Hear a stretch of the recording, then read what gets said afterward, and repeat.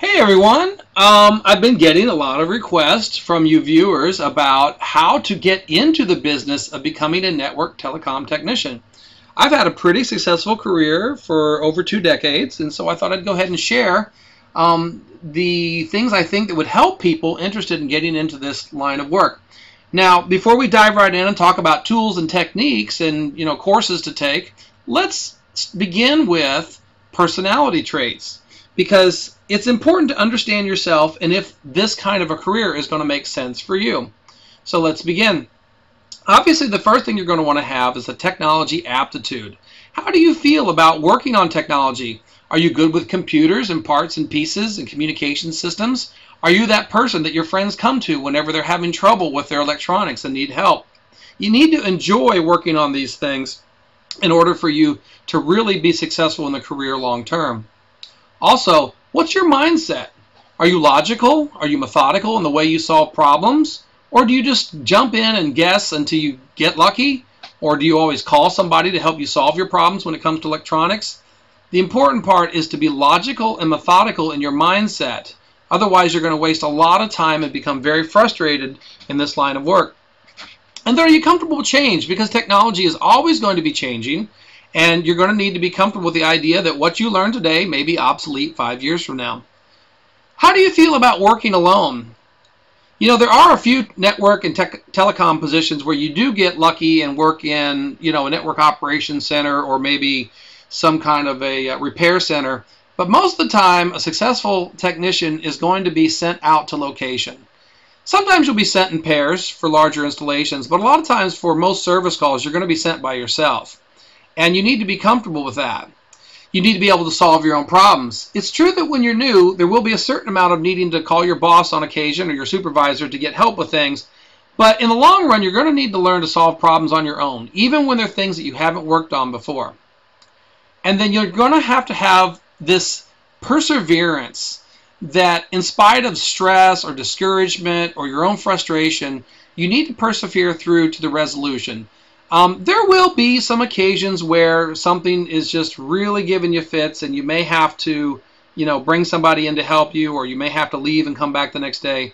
But that's only going to be a one-off. 90% of the time, you're just going to have to keep fighting with something until you get it. And you will get it. And the more you do it, the better you get at it, and you realize that, these things can be overcome.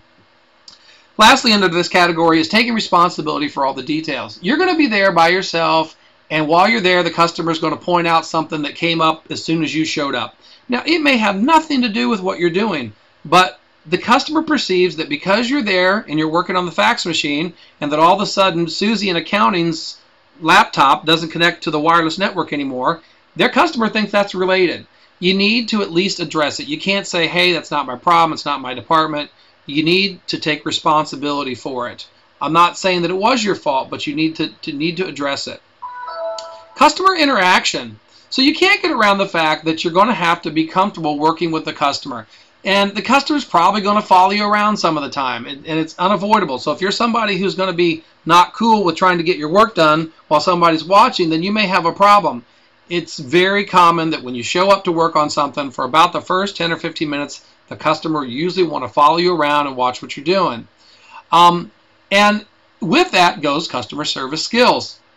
Here's the good news. If you've ever worked in retail, or if you've worked in like fast food or something, chances are you've already got customer service skills that are completely transferable into the world of becoming a network technician. It's really about being polite, maintaining your cool, not losing your temper, because customers are going to say mean things from time to time. Sometimes they mean it, sometimes they don't mean it. Sometimes customers think they know best. You go there to solve a problem and the customer is going to say, well, I'm pretty sure the problem is here.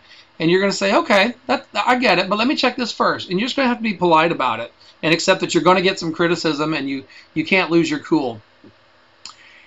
The key to overcoming the previous two bulleted items, customer service skills and maintaining your temper, is articulation. The better you are at being able to explain yourself and convey to the customer that your sense of confidence, or explain to the customer what's going on in a way that they can understand, goes a long way to help making the customer feel more comfortable, and thus gets them out of your hair. So if you're not someone who's very good with talking to people, especially people you don't know real well, this could be a challenge for you. On the other hand, if you're quick on your feet when it comes to using your mouth to explain things, or to, as we say in the business, tap dance around topics, then that's going to help you a lot. Now, stress management is going to be key. I'm not going to lie to you. It is fun to do this job, but it does come with stress. You will be in situations where you're going to have to fix something when there's a lot of pressure. You may be working on a component that needs to be ready for 4 o'clock, and it's 3:45, and that component's not working yet, and you have no clue what the problem is. But you need to persevere. You need to maintain your cool, and you need to stay focused. You know, you may have the customer coming in and saying, hey, my network's been down for half an hour. What are you doing about it? And you just have to be polite and say, yes, sir, I understand. I'm getting all the resources I can to get this problem solved, and you need to stay focused. If you lose your cool, if you begin to panic, you're going to want to retreat, or you're just going to want to throw your hands up. That's not an option. The reason it's not an option is because if you get a reputation for doing that, then you're probably going to get a pink slip. You're not going to be useful to your employer or to your dispatcher if you're known for running away every time the heat gets too hot in the fire. Okay, the other one is your personal appearance. You need to look the part. You need to look like what you say you're there to do. So in this picture here in the slide, that's a picture of me. I'm standing in front of a couple of Nortel PBX cabinets. This was a typical outfit for me, blue jeans and a badge. And, you know, I'm not really going to spend a lot of time on that, but I will say that a badge can go a long way to instilling confidence when you show up on site. So, you know, wearing torn jeans with holes in them, or, you know, wearing a concert t-shirt, that might be okay if you're there, say maybe after hours to do a bunch of cable pulling. But it's not going to be cool when you're walking into a business office in the middle of business hours. All that's really going to do is just cause the customer to really question whether they should even let you in the front door in the first place. Moreover, because a lot of the locations you need to get into are going to be highly sensitive locations like server rooms or telecom closets, you need to garner a sense of trust. You need to convey from the minute you walk through that door, hey, I'm a professional, I know what I'm doing, I look like what I say I am, a telecom or a network technician, and you can trust me and let me into these places. Also, aside from your appearance in terms of dress and haircut and hygiene, would also be just the way you carry yourself. How do you talk? What's your posture? How do you speak? What are your hand gestures like? Do you make eye contact? All these things are important because in order to get your job done, you need that rapport with the customer. You need that sense of trust. Your eagerness to learn. How do you feel about learning new things? You know, there's a certain amount of on-the-job training that goes with this business, but you're going to need to keep up with emerging technology.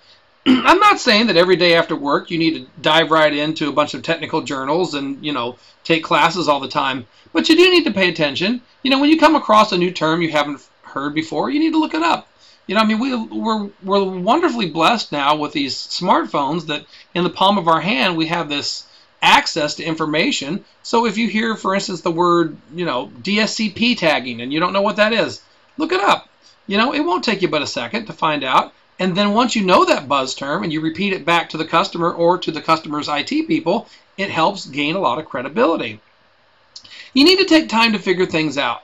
Yeah, it's true, there is a certain amount of voodoo magic in this business where you can just simply reboot something and it gets fixed. But it's important to also take the time to understand why something got fixed, so that when it happens again and the reboot doesn't solve the problem, you're better armed to deal with the problem in the future. Now, lastly is flexibility of schedule. So you may not want to hear this, but unfortunately, there are no 9-to-5 network technician jobs. You need to understand that because the nature of technology is highly unpredictable, it's very hard to put time limits around it. You know, sometimes people will ask me when something's broken, they'll say, well, how long will this take to get fixed? Well, it might take 15 minutes or it might take 2 hours. It's very hard to quantify. Now, as I begin to hone in and you know, zero in on the problem, I may be able to say, yeah, we know what the problem is. About another half hour, we'll have this done. But there's going to be a lot of times when you're going to have to work late, or you're going to have service calls that go longer than they should have, and you're going to have to be comfortable with that because that's just the nature of the business.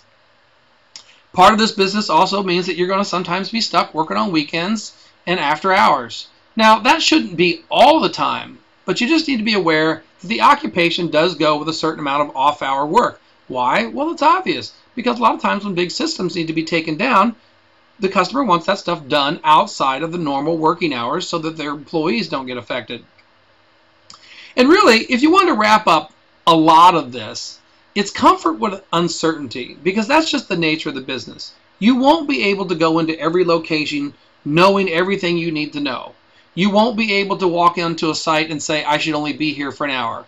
You might, and that might be an intelligent guess, but sometimes you never know. What seems like should be a 15-minute service call can be the one that keeps you there all day.